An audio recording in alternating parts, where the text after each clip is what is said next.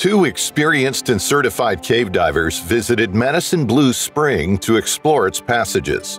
However, during the dive, they lost their guideline and had to either find their way out of the cave or perish when they ran out of air. Florida is rich in springs due to the presence of limestone and dolomite layers beneath the surface, easily dissolved by rainwater that permeates the ground. An excellent example is Madison Blue Spring State Park, situated approximately 10 miles east of Madison along the Withlacoochee River's west bank. Within this park lies one of Florida's 33 first-magnitude springs. The park's inception dates back to 2000, when a private landowner sold 38 acres encompassing the spring. Before the property changed hands, the spring served as a crucial freshwater source for local residents.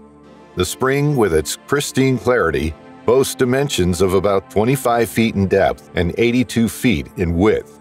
Additionally, it features a 150-foot spring run that gracefully flows into the Withlacoochee River.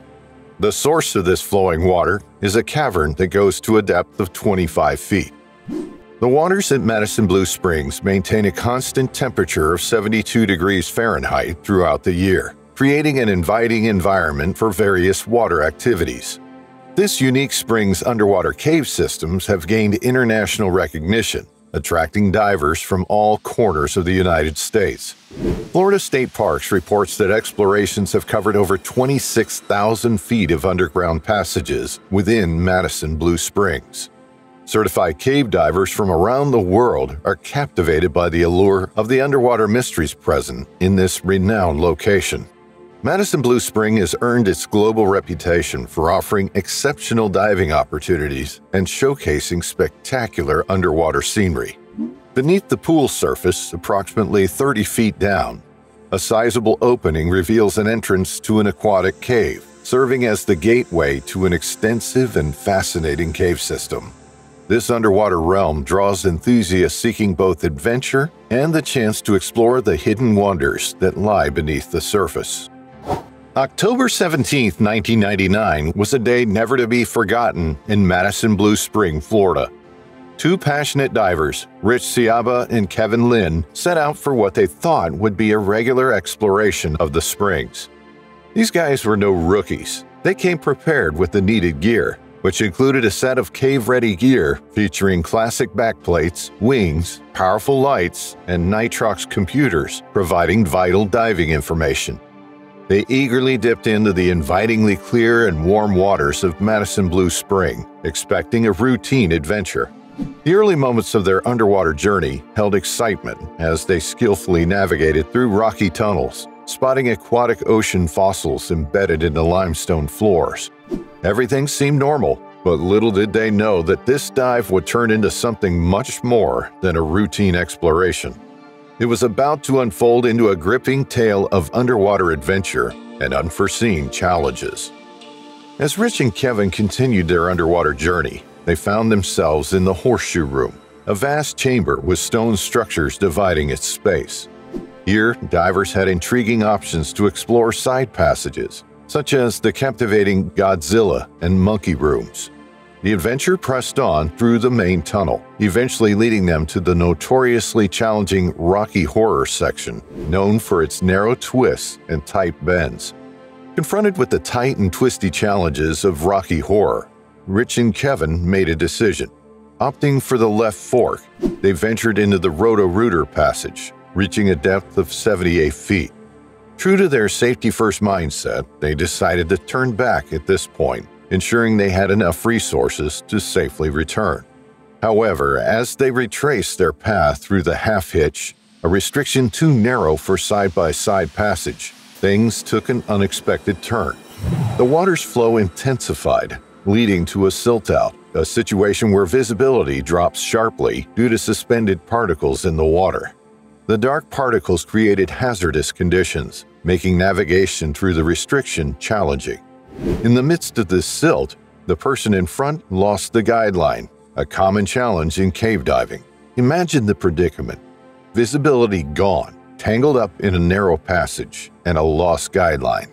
The underwater journey for Rich and Kevin suddenly took a dramatic and perilous turn.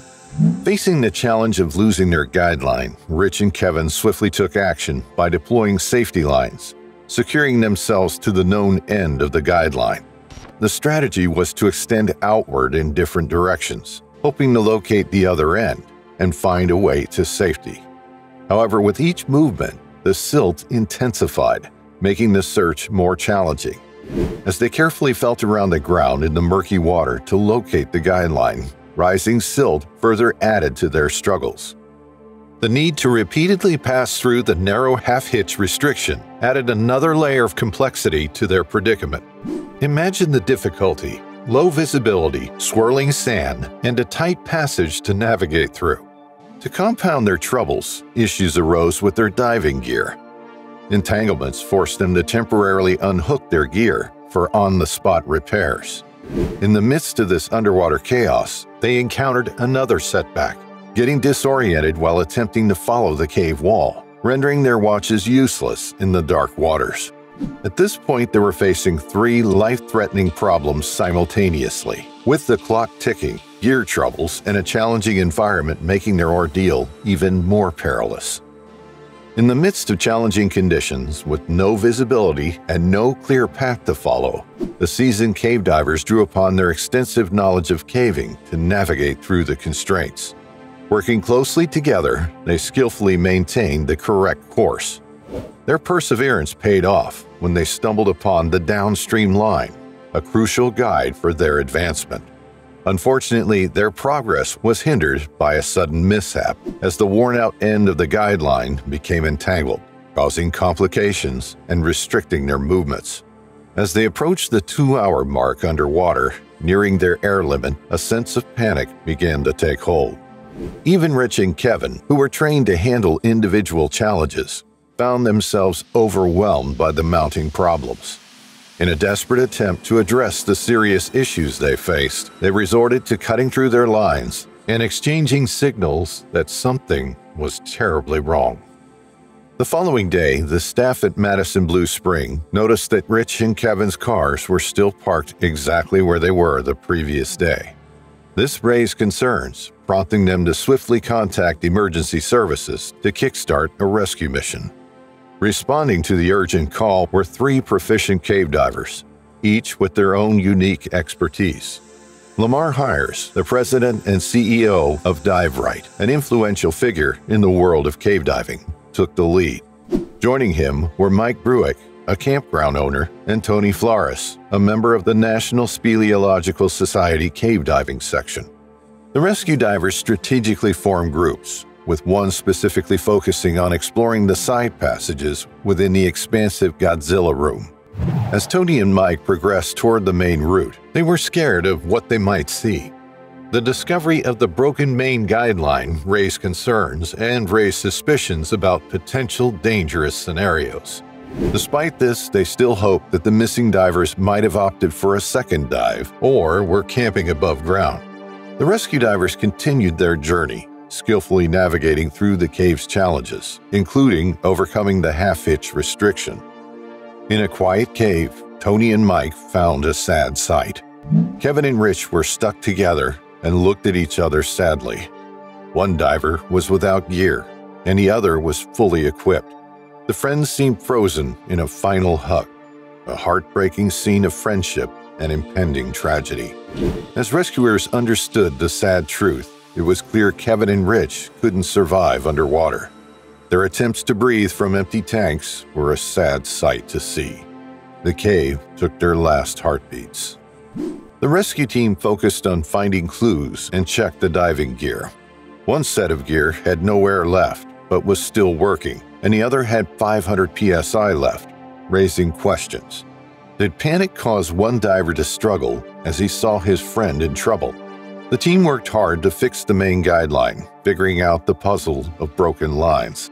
Beyond the restriction, they found the main line mixed with others. It seemed possible that the line was broken before, and Kevin and Rich didn't notice or got confused in the silt. The sad event really highlighted how important it is for people to work together quickly in tough situations. When the divers were in trouble, it took too much time to find the guidelines that could have helped them. This delay might have changed the outcome for those divers who, unfortunately, didn't make it. We need to remember that cave diving demands a lot from divers. They have to be ready, not just physically, but also mentally, for all the unknown challenges they might face underwater. So being well prepared to take on these unpredictabilities is very important for anyone who wants to enjoy cave diving safely.